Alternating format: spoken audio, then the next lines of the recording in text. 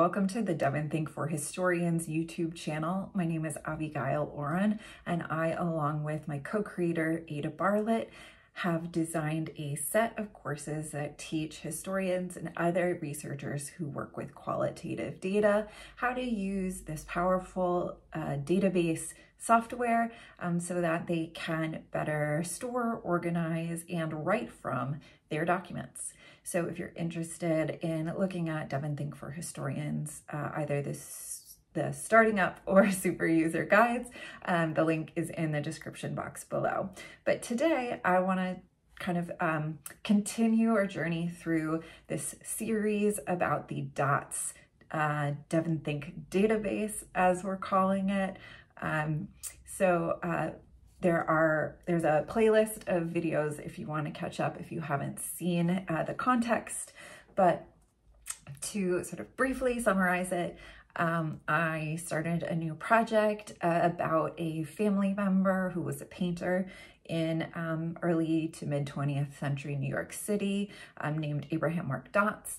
And in January, I went to the Archive of American Art to look at one of two collections in the United States with his papers. And I also looked at the papers of another relative who was a sculptor named Aaron Guttleman. So feel free to catch up on those videos if you want to know more. In today's video, what I am going to do is walk you through a screen recording of how I processed and organized the very first document and folder that I added to the DOTS DEVONthink database from this research trip. So basically, in just a few short moments, we'll move over to the computer and I will voice over and tell you exactly what I'm doing and why, and how you can do it too, and what you can learn from watching my process. So let's get to it. We're starting off in the folder, or group rather, for the A. Mark Dotz papers at the Archives of American Art. I'm opening box 1 and I'm creating a new group for folder 1. I've just airdropped the first 7 PDF files, which are the total contents of folder 1. I'm now dragging and dropping the 7 PDFs into the subgroup named folder 1. And you can see when I maximize it, they are showing up. The first one, I'm going to rename Dots CV, and I'm going to note that there are actually 2 versions of the CV in this file when I name it. So 2 copies, and then I'm putting that it is circa 1961. I'm also going to tag it biography, which is a tag I am using on documents that are going to help me outline the basic chronological contours of Dotz's life. I'm just quickly scrolling through to show you what this document looks like. Now, even though this document is showing that it is PDF plus text, meaning that it was OCR'd, it isn't actually text searchable in DEVONthink, and I need to re-OCR it. So what you're seeing here is now I can highlight and I can also search. So I'm just putting in 1889 and I can see that DEVONthink is able to find that text in the file. So I'm just deleting the original version. Now this one is fully text searchable. And I'm going to go on and create a SuperAnnotation.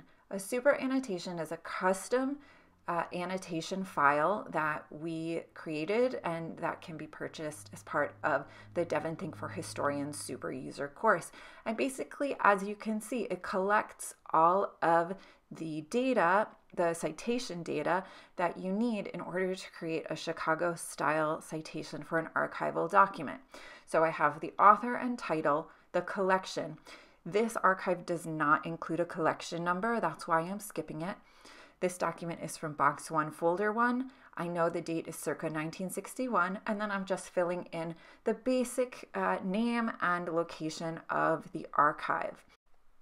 I'm also just typing in a reminder to my future self in the comments and annotations section so that when I come back to this document, I know to look for these specific dates about an event in Dots's life. Now, once I'm done typing, I'm going to make sure to hit the save button at the top. And then I'm going to close the SuperAnnotation, and I'm just going to make sure that I've highlighted the SuperAnnotation file rather than the original file so that I can then go and run my script to export the SuperAnnotation to Bookends, which is a reference manager. And in the DEVONthink for Historians Super User Guide, you also get this script so that your citation information is sent over to Bookends. And basically what this allows you to do is to use the plug-in between Bookends and a word processor like Microsoft Word to cite your archival documents the same way you would cite journal articles and other secondary sources. Basically, what I've just quickly done is I've checked to make sure the information is correct, and now I'm copying the ID number for this reference, and I'm going to add it to the file name for this document. Having this at hand when I go to write will accelerate the citation process in Microsoft Word, and we show that whole process in the DEVONthink for Historians Super User Guide. Finally, I'm going to drag the SuperAnnotation file into the annotations folder because I will be able to view all of that content in the inspector pane when I toggle over to the annotations. This is again something that we show in the Super User Guide. Okay, and this is what it looks like when I've repeated the process for every single one of these documents in this folder. I've named them all. I have made sure that they're all text searchable. I have tagged them, and I have created super annotations that contain all of the relevant citation information and any comments or annotations I want to attach. I've also exported them all to Bookends and made sure that all of that information transferred over. And then I made sure to add the ID number to the file name of each file. So what is the point of going through all of this rigmarole? First of all, you always want to have the citation information connected to your documents, because should something happen and a file gets accidentally dragged, removed, or misplaced, or disappears from where you think it should be, you will be able to consult that attached citation information to know where to put it back. Or if you are pulling documents from many, many different places into something like a smart group, you will not have to backtrack to where that source came from in your database. You will just know from the annotation, aha, this is what archive this was from. Wonderful, wonderful. Next, I believe that this process is a great opportunity and like a structured opportunity to do a first review of the documents you collected. It just forces you to kind of slow down and think about what that item, what the value of that item is, and how you may want to use it in the future. So you can add the appropriate tags and information so that when you go to search for it later or stumble upon it later, you already have primed the pump, if you will. You sort of already know what to look for in it. Finally, by linking it to Bookends, you begin this critical step of setting yourself up for success when you write. Citation is tedious, but if in the moment you are writing from a document, you are able to go squiggly line, hashtag, ID number, close squiggle, period at the end of a sentence about making a claim based on this particular document, you will have done future you a great service, because at the end of writing, you can just run that whole document through a scan. Bookends will pop in all of the citations, and voila, your bibliography will be done, your footnotes will be done. And not only will they be done, the software will have done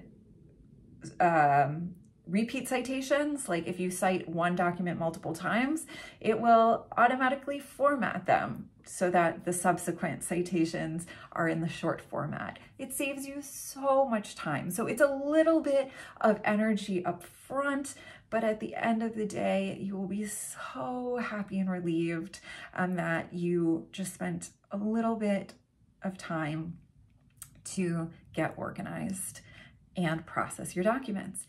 That's it. It's pretty simple. Obviously, as with everything, there are exceptions and, tricky citations, but for the vast majority of archival documents, this SuperAnnotation format will be sufficient. Most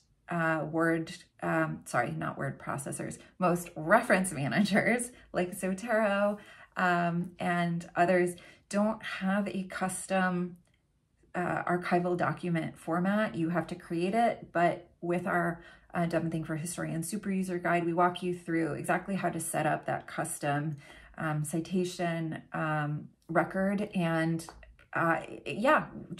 it's a really valuable hack, I think. So I hope this kind of gives you a little bit of insight into, what DEVONthink and this DEVONthink Bookends integration can do for you, and that you get one more peek into the DEVONthink database project. Okay, that's it from me. Leave any questions in the comments that you may have. As always, the whole YouTube spiel, please subscribe, like, notification bell, whatever. We're very glad to have you along for the ride. All right, have a great rest of your day. Take care.